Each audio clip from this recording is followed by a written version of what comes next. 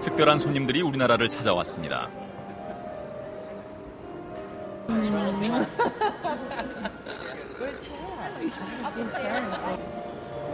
모두 연하의 아이스쇼에 출연할 피겨 선수들입니다. 이 시대 최고의 기량을 갖춘 스타들로 그 이력은 정말 화려합니다. 출연진들이 국제대회에서 획득한 금메달 수만 무려 50개. 그야말로 별 중에 별이 한자리에 모였다고 할 수 있습니다.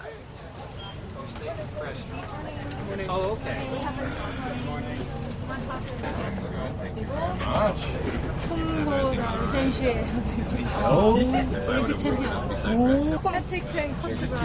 Oh, hey! I'm super excited to skate. That's not what you said earlier. You said you were like incredibly excited.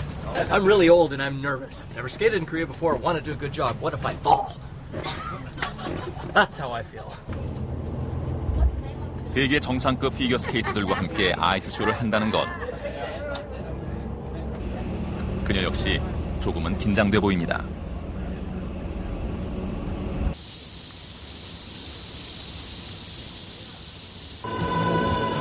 공연장에 도착하자마자 선수들은 곧바로 연습을 시작했습니다. 공연까지 남은 시간은 겨우 이틀. 그 안에 모든 연습을 마쳐야 합니다. 이번 아이스쇼의 안무와 연출을 맡고 있는 데이비드 윌슨의 마음은 점점 더 다급해지는데요.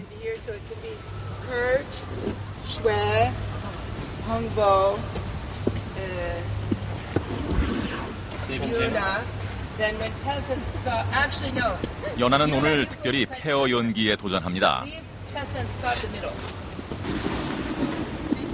그녀와 함께 호흡을 맞출 상대는 캐나다의 패트릭 첸 선수.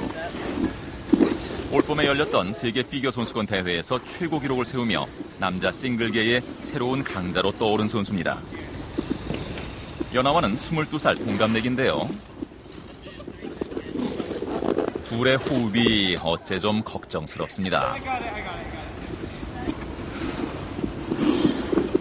다시 도전해봐도 어색하긴 마찬가지.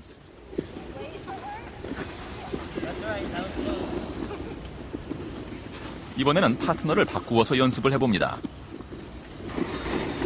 밴쿠버 동계올림픽에서 아이스댄싱 부문 금메달을 차지한 테사 버츄와 스캇 모이어. 이들이 각자 커플 연기의 노하우를 전수해주는데요. 자, 이제 좀 나아졌을까요?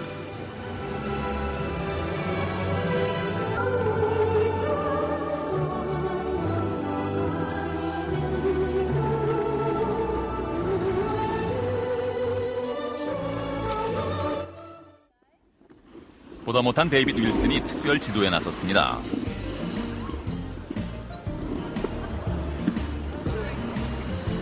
그래도 역시 어딘가 어색합니다.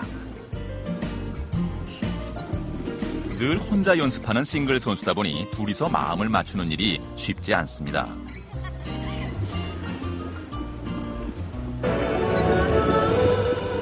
파트너와의 교감을 통해 하나의 몸짓으로 만들어내는 페어 연기.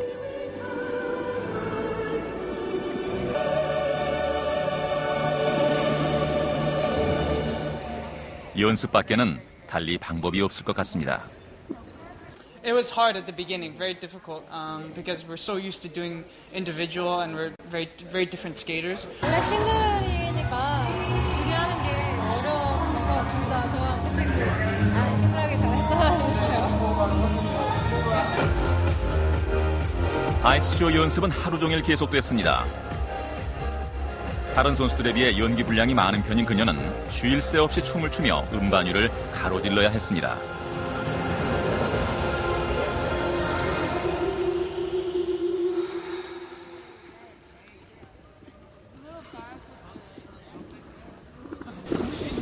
고된 강행군의 피겨 여왕도 완전히 지쳐버렸습니다.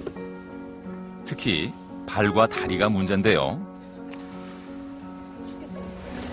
오래 타면 아프죠. 거의 몇 시간째 신고 있으니까. 피겨 스케이트 선수에게는 늘 그림자처럼 따라다니는 고통. 은반 위에 서기 위해서는 이로부터 잠시도 자유로울 수 없습니다.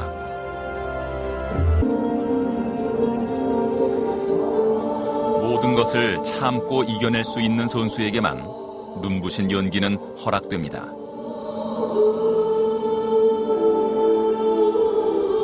I really like how she skates because she's beautiful, she's powerful, her jumps is perfect. It's true.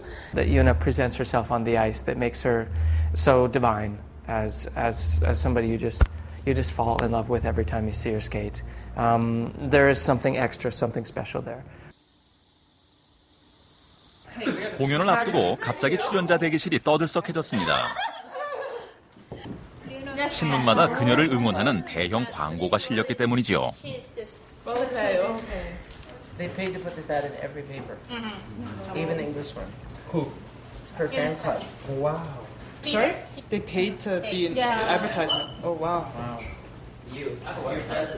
특히 광고를 제작하고 신문에 게재한 것이 그녀의 팬클럽이라는 사실에 대해서는 모두들 놀라움을 감추지 못합니다. I think it's beautiful, and it's such an honor that they do this for you. I mean, in every single paper, it's amazing. Okay, take another one. 세계적인 피겨 스케이터들의 부러움을 한 몸에 받고 있는 그녀. 팬들의 성원과 격려는 늘 그녀에게 힘이 되어줍니다. You've placed on the podium in every competition of her career. Isn't that the goal? Wow. Damn, I got a long way. I got a long way. 전혀 예상치 못하고 이런 거를 할 수 있다는 거를 뭐 알고는 있었는데 진짜 제가 그걸 받을 줄 몰랐어요. 감사하죠 또. 아이스쇼 첫 공연 날. 이틀 내내 연습에 시달렸던 선수들이지만 컨디션은 무척 좋아 보입니다.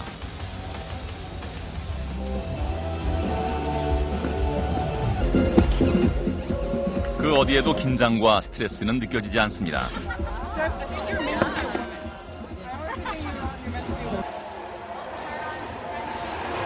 선수들끼리 경쟁해야 하는 피겨 대회에서는 찾아보기 힘든 모습. 서로를 격려하고 응원하며 자신의 무대를 마음껏 즐깁니다. I just watch them all the time competing, but to see them skate outside of a competition in a show, stress-free, no pressure, it's different. You see different side of the skater. 그녀 역시 대회를 앞두고 있을 때와는 많이 달라 보입니다. 주변 사람들과 농담도 주고받을 만큼 한결 여유가 있습니다. 대회 때 느끼는 긴장감하고는 종류가 좀 다르죠? 이런 긴장감은? 너무 다르죠. 경기 때는 5만 가지 생각이 머릿속에 있고 막 상상해요. 내가 실수하는 모습도 막 상상이 되고 잘하는 모습도 상상이 되지만 보통은 이제 실수하면 어떡하지?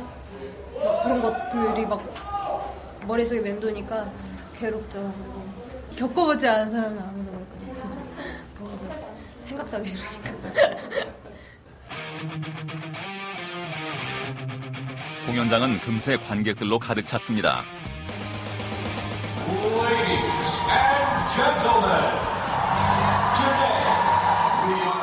자, 이제 쇼를 시작할 시간입니다.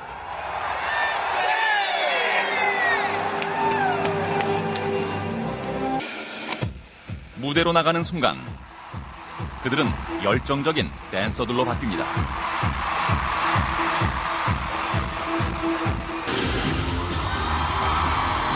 그동안 연습해온 것을 솔직하게 그리고 자유롭게 표현합니다.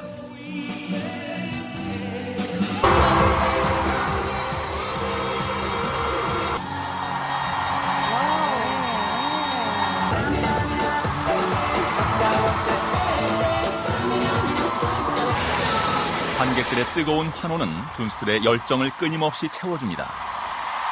Audience going so crazy and they were so loud and so the adrenaline kicked in and it was really so much fun and I also liked to watch the show and all the other skaters and it was really a good group. The energy was so much from the crowd.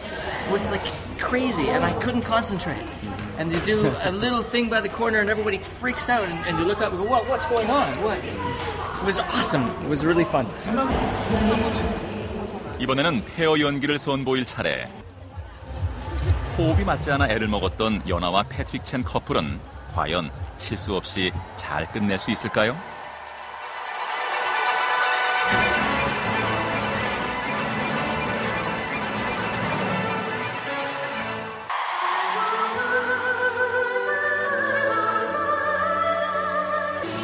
십수년 동안 함께 호흡을 맞춰온 페어 선수들 사이에서 두 사람이 선보인 하모니.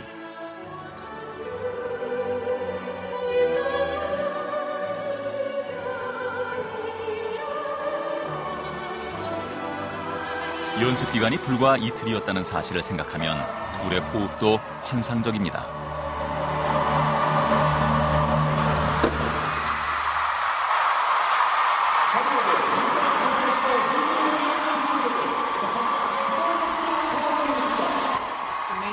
Skate together with someone and feel as one. And really, she's a great skater, and I've always wanted to skate with her, and I finally got the chance, and I hope to be able to skate with her again.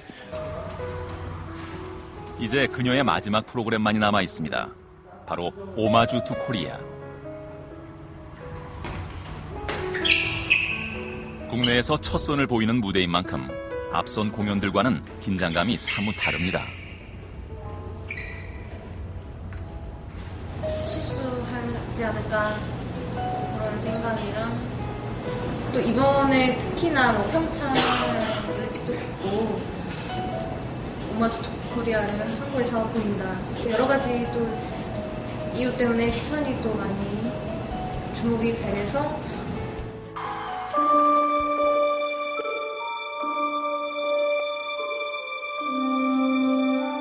피겨스케이팅 불모지였던 한국에서 한 소녀가 꿈을 꾸었고 그 꿈은 아름다운 현실이 됐습니다. 그러나 목표가 사라지고 난 뒤 그녀에게 일상은 고통이었습니다. 계속 주저앉고 싶던 순간들.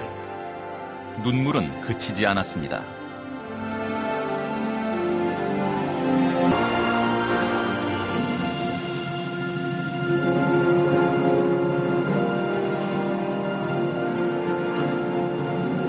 이제 그녀가 또 다른 가능성을 향해 도전하려 합니다.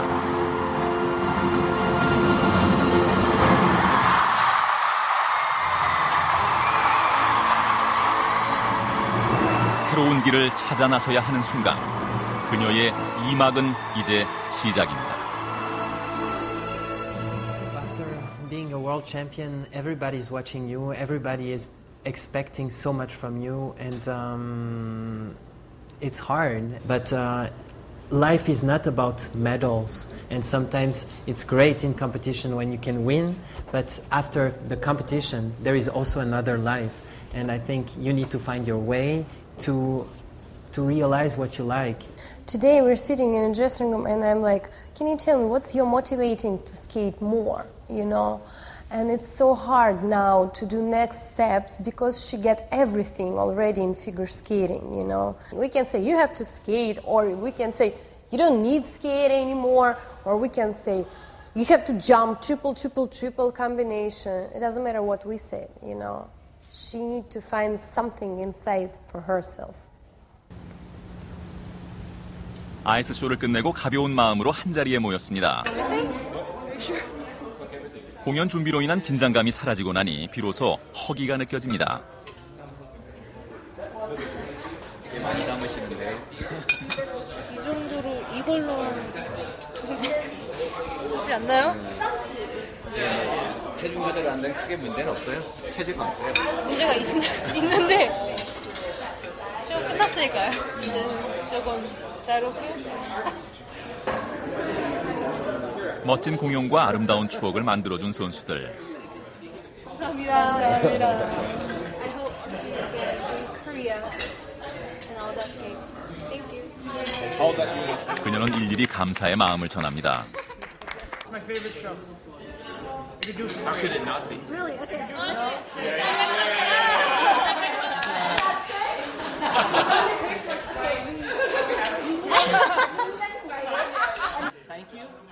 누구보다도 그녀의 고민을 잘 알고 있을 동료 선수들. 은퇴한 선배들의 조언도 그녀에게는 큰 보탬이 됩니다. 도움이 되겠죠. 아무래도 연기적인 면에서 더 많이 신경을 쓰기 때문에 공연에서는 그런 것들을 또 보면서 많이 배우는 것 같아요. 긴장감을 유지하기 위한 그런 좋은 방법이기도 하고. 네.